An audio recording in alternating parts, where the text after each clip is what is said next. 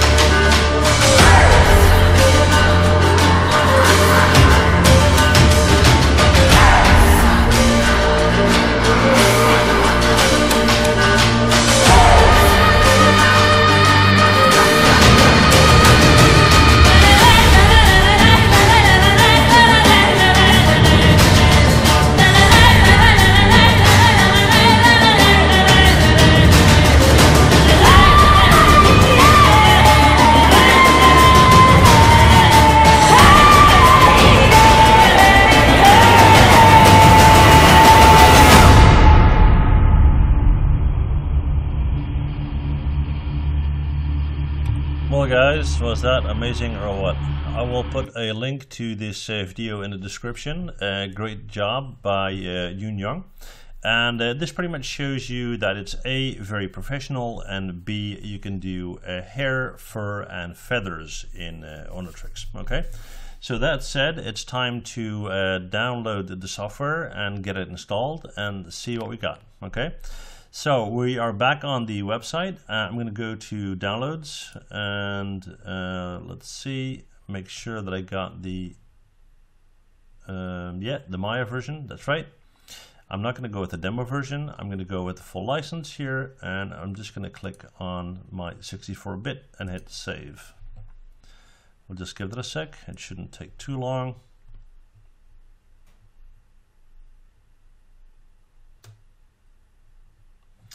Okay, we're going to open up the folder, and there it is. And it looks like I did an additional download, but that's fine. I'll just get rid of one of them. Come on. All right, and I'm just gonna right click and go to install, and here we go. So let's see, it's calculating. It looks like, there we go. We're gonna hit next, accept the user agreement, hit next. I'm just gonna go and install this on my 2017. So I don't want the 15, I don't want the 16, I just want it for 17. So that's good, and that one will be on my hard drive. All right, just gonna hit next, and we're gonna hit install. And depending on how long this takes, I might speed up the video, but we'll see.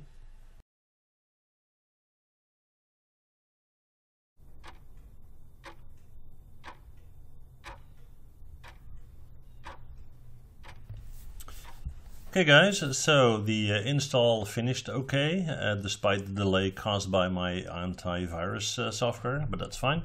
And now it's time to check out Maya and see whether our plugin has been installed correctly, and let's check out the interface. Okay, so first what we're going to do is we're going to go to Windows, and we're going to go to Settings, Preferences, and Plugin Manager, and get rid of that. And we're going to look for our Ornatrix plugin. That should be in here somewhere. Let's see. Quite a few going on here. Let's go up a little bit. Shouldn't be that hard to find. There we go. Okay, so the Ornatrix.mll loaded and autoload selected, so it will automatically go away. It will automatically update. Good. So we're going to close that. So this means that we now should have a menu somewhere. So we're going to go up here, and here it is. At the end, we have the Ornatrix menu button, and we got all this stuff going on here. Okay. So let's just check out to see what it is. So we're going to start at the first one here, and let's see, add hair to selection. So I assume that if we create a polygon object or select a part of a polygon object, that we can apply hair, fur, or feathers to that selection. So we'll check that out in a bit. And here we have generate groom from selection. So we have all sorts of grooming tools, etc., that we can work with. Let's see what we got here. Add mesh from strands. We got add curves from strands. Add hair from guides. Add edit guides. We got, let's see, what's this? Add render settings, ground strands, frizz, that's pretty cool. Curls, hair clusters, guide cluster, change the length of the hair or fur, change details. We got comb on the surface. Let's see, guides from guide mesh and so forth. So it looks like all of this is basically grooming, and this is where we initiate or create the initial hair, fur, and so forth. So let's go to our polygon menu. I'm just going to take a simple polygon sphere, and let's say that that's the head of a character, whatever. And then we'll go into our Ornatrix menu, and let's just click on this button and see what happens. Okay. Right, so let's see, we got a feather option and a fur ball option. So let's check that one, and we'll hit create and see what happens. Okay, so it looks like I need to zoom out, and we got a kind of a fuzzy ball thing going on here. Let's just check that. Yeah, it's pretty cool.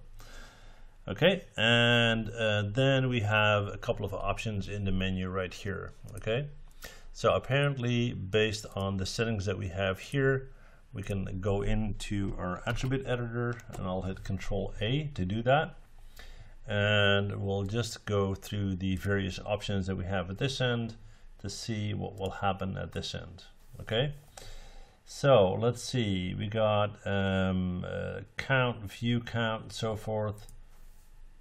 And I just don't want to go into all of this right now. Like I said, it's not a tutorial, it's just a first glance. Okay, and I'm not going to start talking about stuff that I haven't checked out yet. Okay, but this is basically how it's working. Based on the setup here, there are all sorts of tweaks that you can do in your attribute editor as expected. Okay, and one thing that we will do is we'll just take this guy and we'll do a quick render just to show you how easy that is, because I saw that in a demo. What we're going to do is we're going to use RenderMan for that. So right here, I'm going to go in and create some light. So I'm just going to right click on this guy and we'll do a environmental daylight, why not? And then we'll just jump in and simply make sure that we're in RenderMan first. Yep, we're simply going to hit that IPR button. And let's see whether this will render in RenderMan as promised. And I'm quite sure it will. Just give that IPR a sec. All right, there it is. Okay, and we'll just resize that a little bit. So you can see that's rendering. We'll just tweak that light setting here. Let's do a dome light instead. And as you can see, it responds immediately. Okay, so I will certainly be doing tutorials on this in the near future, but just wanted to share my first look on this with you guys. Please let me know if you enjoyed this type of video and whether there are other types of software that you want me to check out for you. Okay, so that said, that's all there's to it for this one. If you got any questions, let me know. And again, thanks for watching. Bye.